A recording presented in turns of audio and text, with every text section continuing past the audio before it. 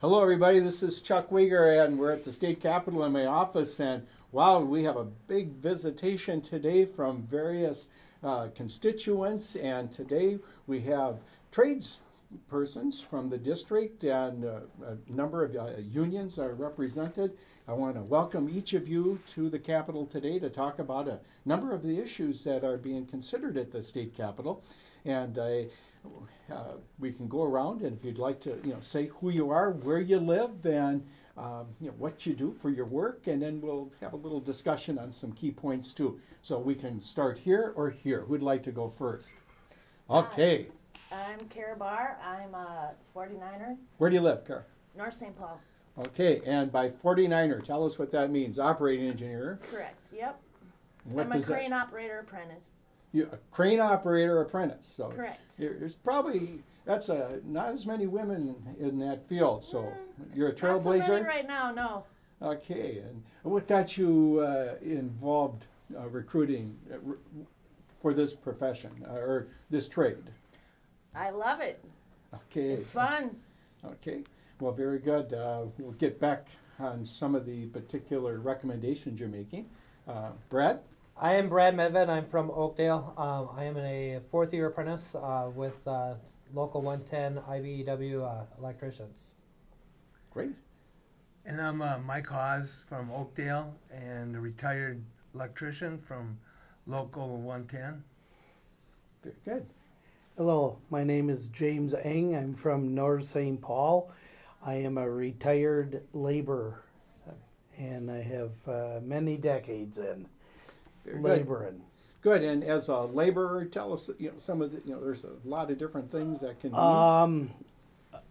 We are primarily the grunt of the construction. Well, and a very important part. You're part of the team. We're part of the team. We assist any and every trade. Okay. So there might be times we're assisting the operating engineers or electricians, carpenters, millwrights. It just depends on that day. Right. I've been in-house at 3M Construction. Okay. I did that for about 25 years. Then I got out of 3M. Then I went to the coal side of Excel. Mm-hmm. I done several of the plants there. I've also done about 21 nuclear outages for Excel, one over in Green Bay, but primarily Monticello and Prairie Island. Okay. So you've been very busy. Very busy, and also down at Flint Hills. Okay. Wonderful. Thanks for sharing that, John. And Dan. Yeah, Dan Holliday, North St. Paul. Okay. Laborers, Local 1 or 563. Yeah. Now. Yeah. Okay. Very good. And Bobby. Yes, a retired millwright. And your last name, Bobby Lyons. Lyons. Where do you live, Retired Bobby? millwright, North St. Paul, Yes. Margaret Street, Yes. and millwright by trade. Yeah. And coming Share up right, on 50 let years. everyone know what a millwright does. And Okay. you've done half a century. Yes. Congratulations. So, yeah, we install machinery. We do like when the Ford plant is here, we overhaul. Yep. Personally, I worked at Monticello when they built it, Prairie Island when they built it, Becker when they built it. Did a lot of work at 3M. Okay. Worked around the country an awful lot. And Okay. now I'm back home doing this. Okay. So, builders. Yeah. Put things together, make things happen. Yes. Right. Yes, Hi, welcome. my name's Paul Landwehr. I graduated from the U of M in 1991 and joined the Laborers International Union. I was a laborer for 7 years. Became a 49er 19 years ago, so I've got 26 years into the trade. Great. Primarily road construction, but involved in a little bit of everything. Run a little bit of everything: dozer, blade, backhoe, rollers, Okay.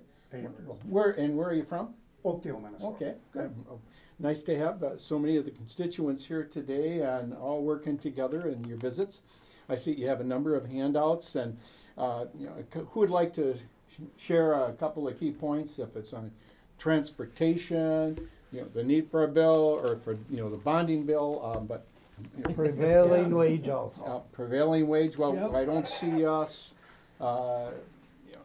repealing that, but is there a concern that that might be repealed, or is there anyone?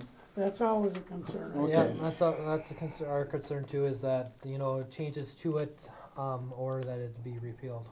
Okay, and I certainly understand that. That's made it possible for so many people in the trades because of having a living prevailing wage. It's going to give you a chance to have home ownership, to live that American dream, and it's all about fairness and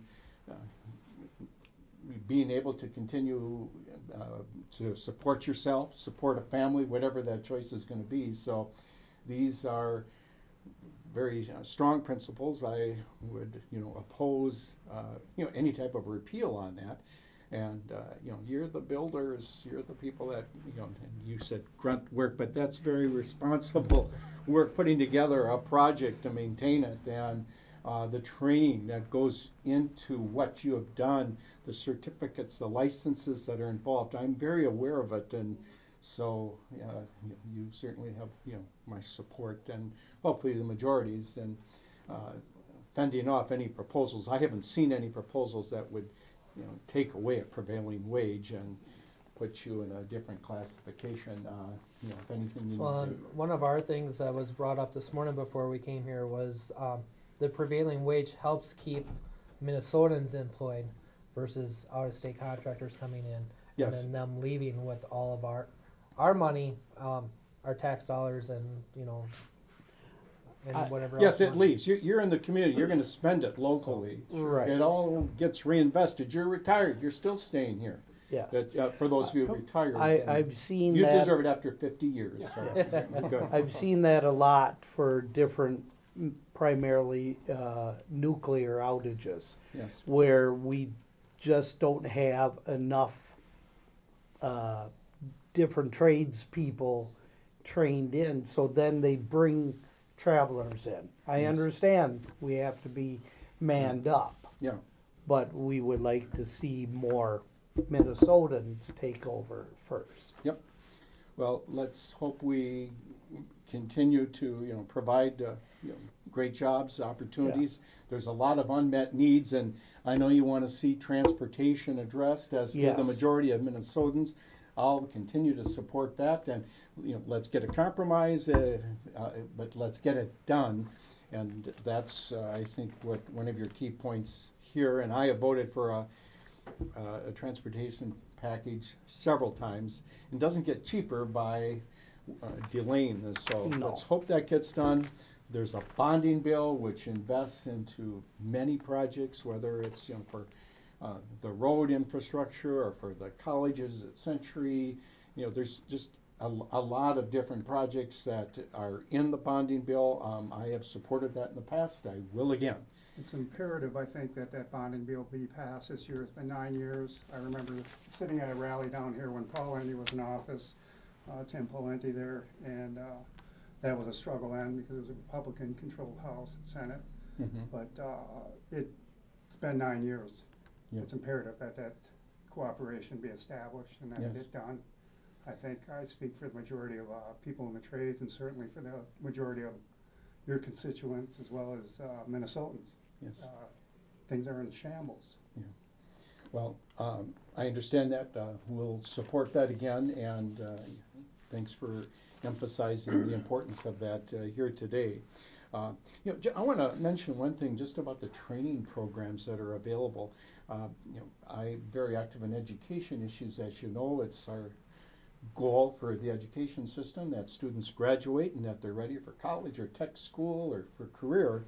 And there are great careers in what you are doing with living wage jobs. And the one thing that I've learned too is a lot of these apprentice programs are very reasonably priced, and in fact in some cases it doesn't cost very much at all, because you're going to, through your union and through employers, there will be some match. And if you can show the grit and the aptitude, and you want to work it can be provided. But anyone like to comment about some of these Yeah. training programs? I've been out to I a went, couple of the I training went, 'cause I centers. taught and- 30 years in the program, and Okay. there wasn't one of our apprentices ever paid a penny to go to school.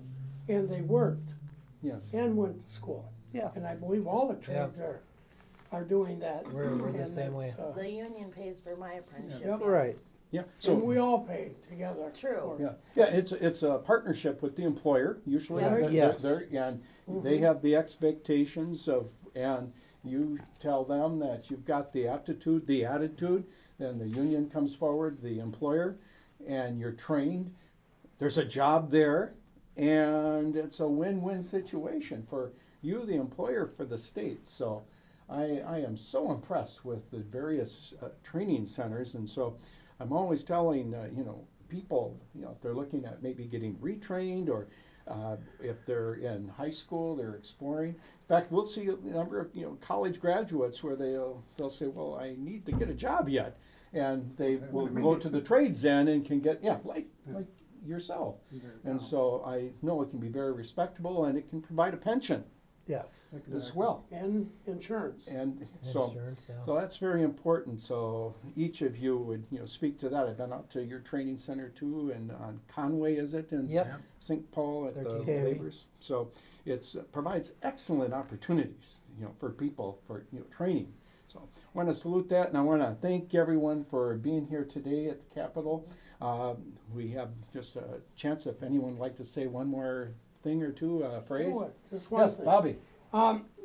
Right to work is an issue that everybody here is constantly having on their mind, and we never want to see that happen in Minnesota, although right now we're an island here. Cause Yeah, we're We're the only surrounded. one in the United States. 28 states. Yeah, you want to share for our viewers what you're talking about for right to work, because we all support, that you can work. But when we're But- talking Go ahead. about, Right to work, undercutting the we union. do not want that here. Yeah, That's, It's a misconception, is what it is. yes. And why do we have unions?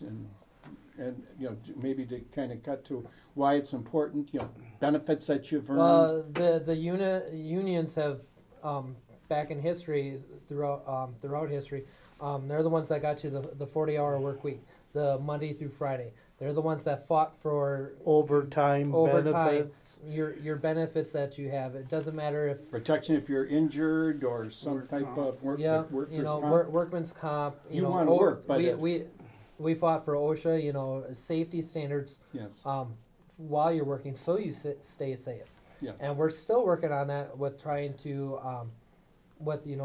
like the move over law. Yes. 49ers, You're driving down and electricians, move- yeah. We work on the highways during the summer. We don't always have those barricades to protect us. Yeah. Move over, give us some room to work.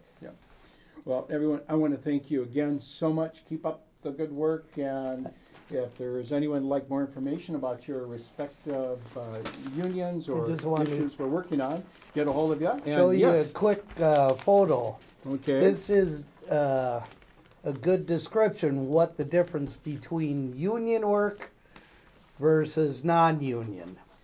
Okay. This was a job that is my garage. Okay. Right after I retired, this company came in and they were redoing our streets. Mhm. Okay, I understand that. Well, as you can see, these laborers, Mhm. they're down in a 12, 15-foot hole. Yep. There is no cribbing. There is no sort of rescue ladder. Egress. Yeah. There was no buddy there with a